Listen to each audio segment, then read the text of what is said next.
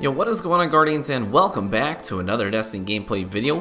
Hey, in this video we're going to be talking about the Memory of Felwinter artifact, which is actually available this week for you to purchase with a token there at Felwinter Peak. So I did manage to go ahead and snag me one of those. It's actually something I've never played with before. I know it's been out for a while, it's been offered a couple of times, but I've never been interested enough in it to really commit to buying it. So I actually did that this week, and I have played several hours now with the Memory of Felwinter equipped.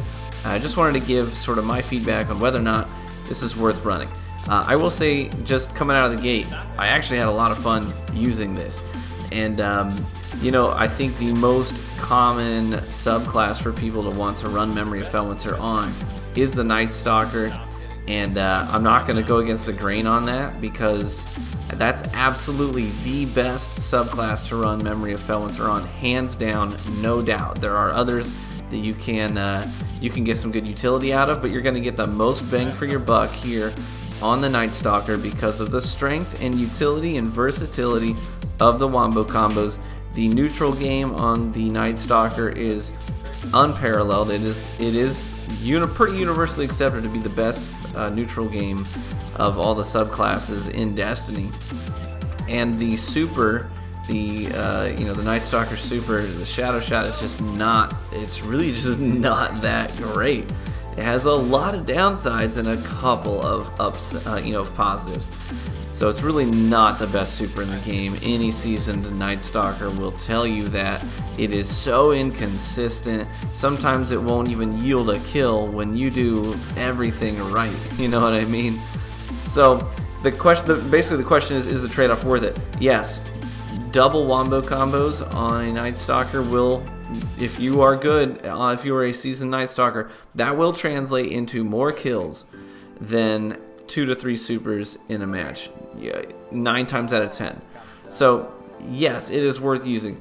Would I say that that's the best way to play Nightstalker? No, I'm not going to go that far. I think that obviously the super does have some utility. It's great for saving. It's not just about getting kills, it's about saving kills as well.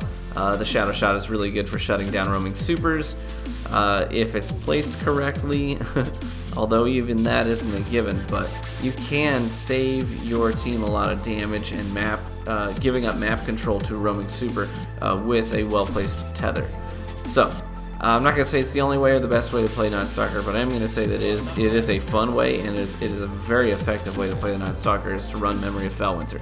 These double wombo combos basically free you up to think about more than just getting kills with wombo combos.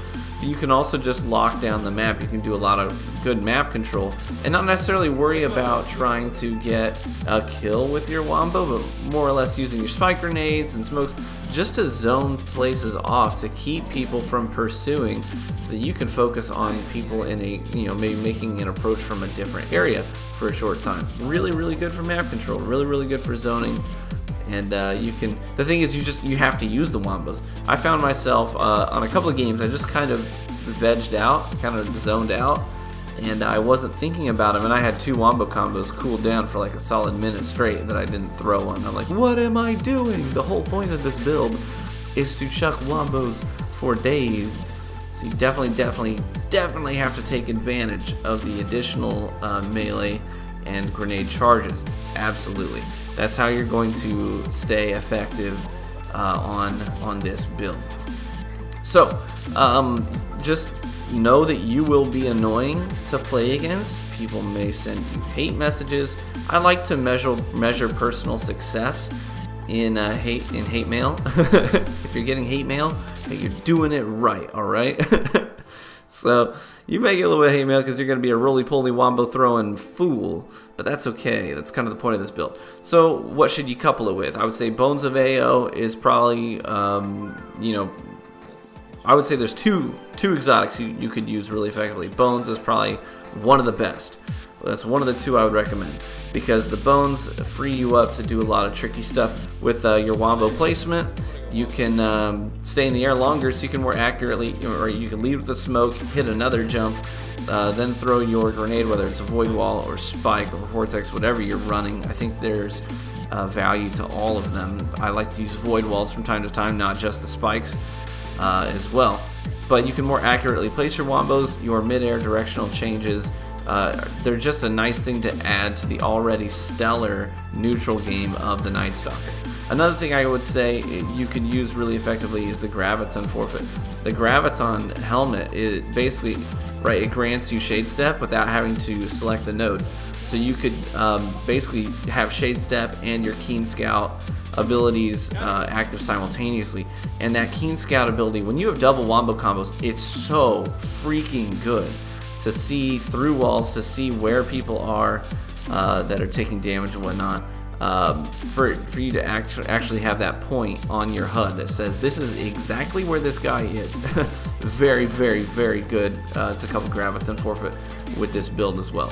So I hope that's helpful. I would recommend that you use this. Alternatively, you could use this. I could see Voidwalker being effective with the double Axions and the melees that are going to drain life for using Surge. I think Sunsingers with double burning sticky grenades and double scorch melee overshields plus a shotgun with Ophidian aspects would be pretty nasty as well. Maybe in a different meta where shotgun ammo was a little more prevalent. But anyways, I'm not going to promote that build though. I never would. But thank you so much for stopping by. Hopefully you enjoyed the gameplay and the commentary, guys. I'll catch you in the Crucible.